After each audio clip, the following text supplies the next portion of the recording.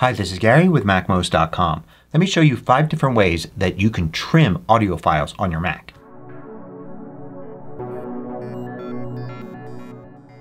MACMOST is brought to you thanks to a great group of more than 1,000 supporters.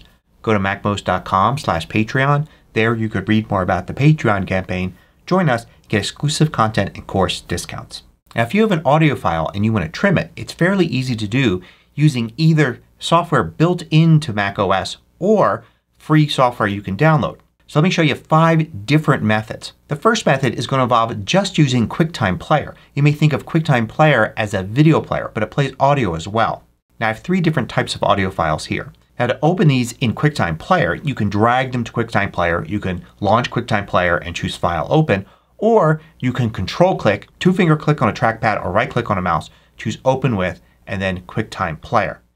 Now it'll open up and of course there's no video component, it's just audio. QuickTime Player allows you to trim video, and if you open something that's just audio, guess what? You can trim just the audio. So go to Edit, Trim, or Command T, and then you get this little interface here. You could even drag the right side to expand it a bit to make it a little easier to deal with. Then you could trim a little off each side. You can play and figure out exactly what you want to trim. Then click Trim, and then File Save will save a new copy with just that new area. This works with the most common types of audio files. So I can open up this MP3 here in QuickTime Player and trim, or I can open up this WAV file in QuickTime Player and trim that. Now when it comes to audio, you may right away turn to GarageBand, which is a free app you can get from Apple in the App Store, and it does a ton of different things, but you can use it to simply trim an audio file. So create a new empty project like this. Choose just the microphone there. You're not actually going to record anything new. And now I can drag one of these in here. And then you can very easily expand this so you can actually get very detailed on how you trim. Grab the bottom left hand corner, trim it in, and drag it back to the beginning. And then grab the bottom right hand corner like that and trim the stuff out from the end. And then you get what you want. You could go then to Share, Export Song to Disk, and export a new copy. One of the advantages to GarageBand, as you can see right away, is you can export in a variety of different formats and settings for those formats as well. And of course you can do other things in GarageBand as well, like filter it and equalize it and adjust things like the volume and all of that.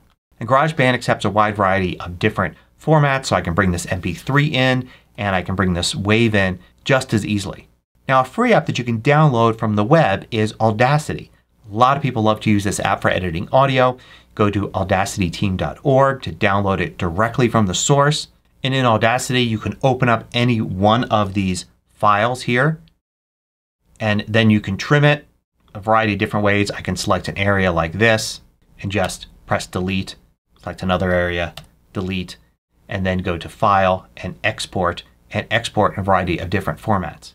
And you can open up the MP3 or the WAV file just as easily. And of course there are a lot of different things you can do in Audacity as well, including effects and easily editing out sections and all of that. Now here's an unusual way to do it. You can use the Voice Memos app. Of course the Voice Memos app is a great way to record something either on your Mac or your iPhone, and through iCloud it ends up on your Mac.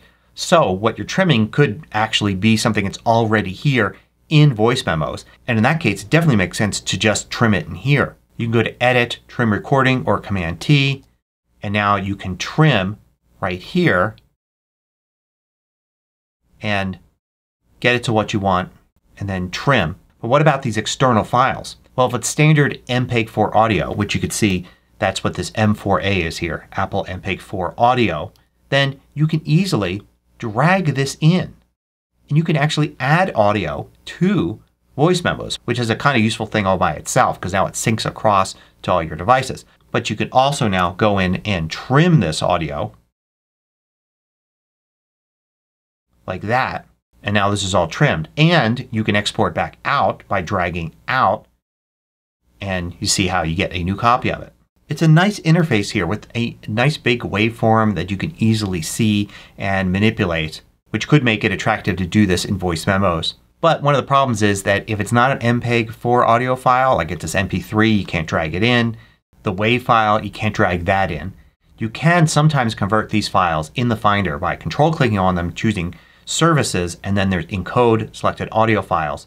And you can re-encode this as an MPEG-4 audio file. That works here with the WAV file but not with the MP3 file.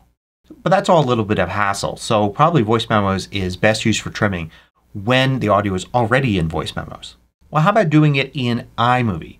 Let me show you how to do it first and I'll explain why you may want to do it this way. First, create a new project and create a movie project. Now if you try to drag some audio into iMovie without anything in the timeline, it's going to force it into the special soundtrack area there at the bottom. And that's fine. You could do it that way. Place it there. And now when you play the movie, you still get the audio. But the cool thing is that you can now trim this really easily. So I could trim this a little bit there and a little bit here. Drag it back over to the start. And then when I'm done I can go to File, Share, and then File.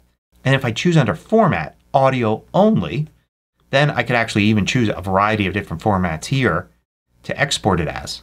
Now there's some advantages to doing it in iMovie. One is, of course, you can really zero in here on the waveform to see it pretty clearly to know where to trim. You could go to the audio settings here and adjust some things, including automatically improve the loudness, so kind of level it. You can go here to the equalizer and add equalizer, remove background noise. You can change the speed really easily if you want to speed it up slightly. There's some effects that you could apply right here to change how it sounds. And of course you can further edit besides just trimming by doing things like going to Modify, Split Clip, like that, moving sections around. But maybe the best reason for using iMovie is if you use iMovie a lot. Maybe you don't have Audacity at all. Maybe you never use GarageBand. Maybe the QuickTime Player interface is too small to really trim what you want effectively. But you use iMovie all the time for editing video. So why not use your iMovie skills to actually edit audio quickly and easily in the app that you know so well. So there are 5 different completely free ways to easily trim audio on your Mac. Hope you found this useful. Thanks for watching. If you liked this video, click the thumbs up button below to let me know. I publish new tutorials each weekday. Hit the subscribe button so you don't miss out.